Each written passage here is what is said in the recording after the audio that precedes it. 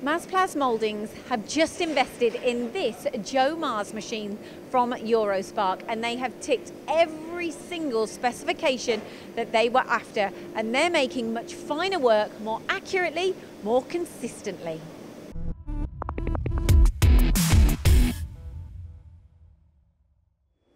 John, I've walked into your machine shop and you're buzzing about this machine, but first, before we find out exactly what it's doing for you, what do Mas Plas Mouldings do? We're a family-owned injection moulding business established over 30 years, and we brought our tool-making business in-house over the last 2 or 3 years, so we've been adding to the equipment, and this is the next stage in improving our process for making all the tools in-house. And so why did you choose this model, and what were you doing before that this is ultimately combating? The EDM machine we had before was fine for doing most of the work, but we were struggling on small intricate features, and also we tend to do a lot of work where we sample the tool, we deliberately make it undersized so then we can measure the component and just tweak the cavities to get the tolerances well within spec.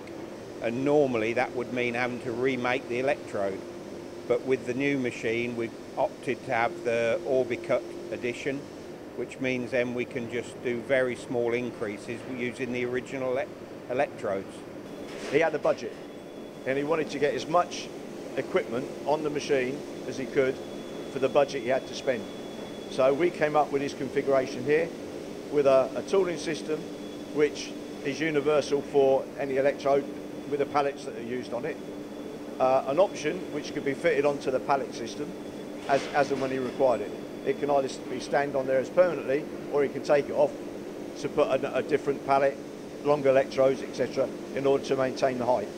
So it means we can machine these on our 3-axis mill, all the electrodes in copper or graphite, and then literally just take them out the mill, put them into the pallet holder, and we are completely sure that it's datumed, it's on centre, we don't have to clock it up or anything. It saves a hell of amount of time on the toolmaker having to reset datums and reference points.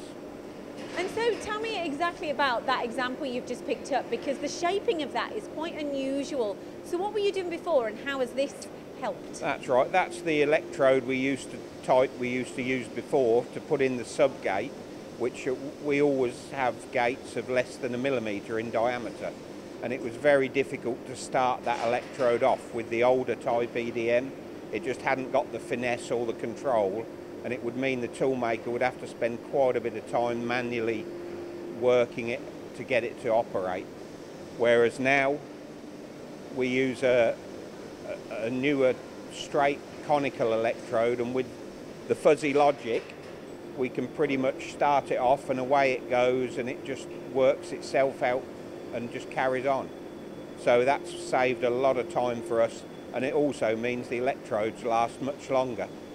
And your toolmaker is so happy with this machine. Why is that? Mainly because it takes a lot of the pressure off with the fuzzy logic we've got now. For doing the small intricate parts, you don't get as much arcing out. The machine's taking care of a lot of the sort of minute by minute setting, so we can sort of switch it on, set it, and get on with another job then. The benefits of the fuzzy control is the operator selects how much amps he wants to use per size of electrode. He selects it on the control panel here, and the fuzzy takes care of all the settings, on times, off times, gap voltage, etc. Generally on a lot of the bigger cavity work, you can't do it during the day. It would take more than 8 hours, and before we were always a bit reluctant to leave them running overnight because you've got a flammable liquid in the tank, whereas now we've spec'd it up with fire suppressant and a small camera, so in the event that you do have a problem with the fluid catching fire, it will put the fire out. So you've got the confidence you can leave it going, finish the job overnight without having to worry about anything going wrong. Benefits of 322 is the footprint the machine takes up.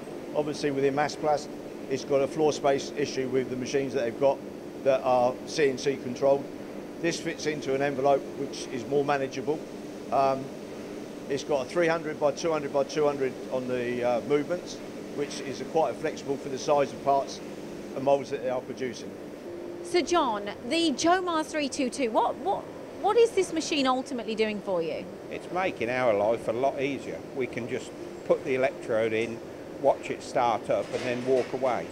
Whereas the EDM machine we had before was a lot older, it would mean the toolmaker would have to spend a lot more time actually by the machine, watching it, checking it wasn't arcing out.